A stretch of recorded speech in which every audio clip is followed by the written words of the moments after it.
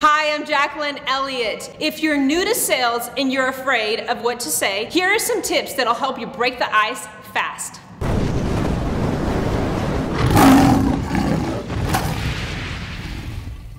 Who likes being the new guy or girl? Nobody. See, I started the business in 2004 and I remember that I had to learn certain things really quickly in order to be successful.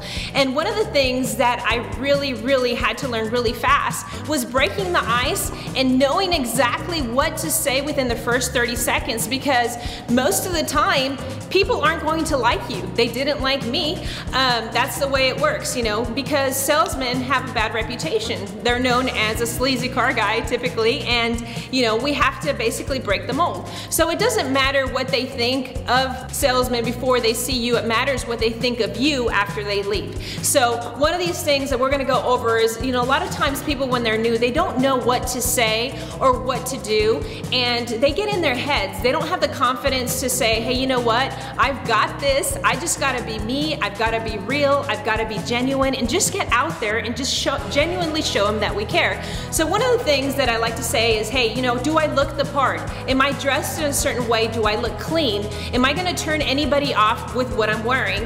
And am I wearing a smile? Because the best thing you can possibly wear is a smile, because everybody loves somebody that smiles. You know, who's gonna turn you down or be mean to somebody that's smiling? I mean, sometimes you'll get that person, but hey, most of the times that's not the way it works. Most people actually, you know, like people that are happy, and you know, they're drawn to people that are happy, and if they're not, then you're around the wrong people. But the point is, hey, lead them with a smile. That's the most important piece of anything you could wear, is being happy and smiling. So one of the things that is important that you want to show them is that you genuinely care. So you don't want to be an kisser, okay? So you want to be genuine and ask them questions, attentively listen to what they say, what their concerns are, and really focus on that. So a lot of times we're thinking ahead of what we're going to answer and what we're going to say to try to be ahead of the game. We think so far ahead that we don't really focus on the moment, and we lose all credibility with our customers. So one of the things that help you be genuine is to slow down and really soak that in and genuinely show them.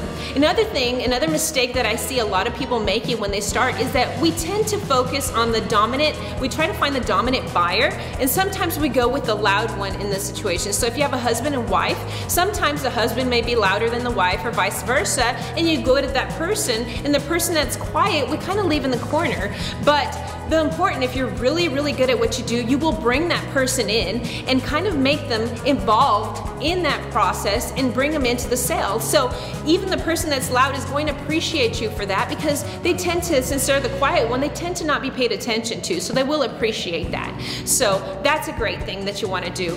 One thing that really helped me as well is another thing that you want to do, we call this the ATM phase. So you want to deposit before you withdraw. So one thing that I would do is I would basically go and I would tell my customers a little bit about myself. So why I love selling cars, why I chose that dealership, why I genuinely love to help people, and I have a servant heart. So one of those things that, you know, before you start asking them certain questions and everything before you start, because sometimes we make the mistake of asking questions too soon, and to some people, you know, they might be open to give you information, but a lot of people don't want to tell you that much, especially since we carry that bad reputation as car people.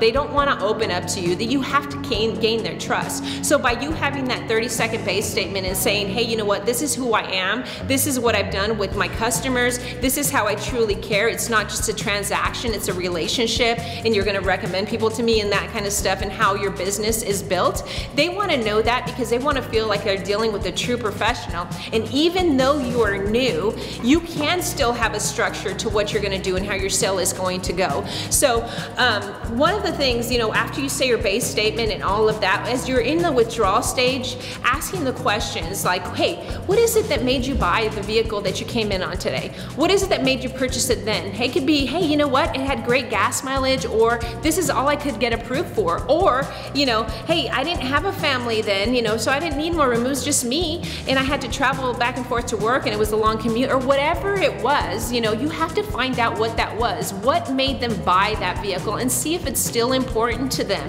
certain things that they like about that. And then obviously you go on to why you are replacing it.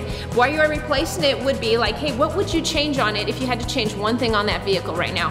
What has changed in your situation today that has made you have to look for vehicles possibly, like did your family size change? You know, are you having a baby? Or, you know, hey, maybe they need more leg room, or maybe they don't need to travel anymore because they got a local job, or maybe, you know, they have a little more money and they can afford a little bigger, whatever it is, you need to, that's your discovery phase. As we're talking about being prepared in your sale and knowing where you want to go, I just want to say one thing. If you are new, don't be afraid to say that you're new.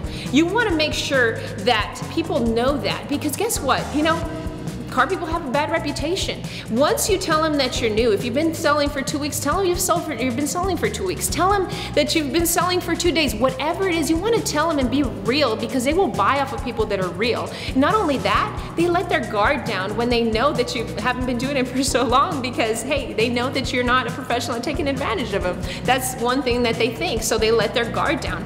Now, if you are a woman selling, one of the experiences that I had as a woman is that, you know, if I had a husband and wife, the women didn't like me. 99% of the time they didn't like me, and I had to learn to win them over. So a lot of times they were quiet and everything. So just make sure you find something you have in common with them. So give them a genuine compliment. They'll appreciate that. If they don't talk to you, try to be the talkative one. Sometimes we wait for people's reactions toward things. Be a leader. You know, lead them with a smile. Lead them with questions that you and genuinely care about what they have to say. And you know, if you care about people, you know exactly what I'm talking about. You know, as long as you're real, you don't seem fake, and you genuinely care, then this itself would help you sell a vehicle or whatever it is that you're selling, because that will take you a long, long way. So know that after all these questions, you're going to be doing something with them. So there's a structure to the sale. But when you come out, just be overly confident. Know exactly what you're there for. Be happy. Don't let the noises from the dealership or anybody else bring you down. Listen to a motivational, you know, music or whatever it is that moves you in the morning. Don't forget to carry the mood, carry a smile, be confident. It doesn't matter if you just started. It doesn't matter if you've been there for 2 years or whatever it has. I mean, you have to make sure that you lead, and that's just it.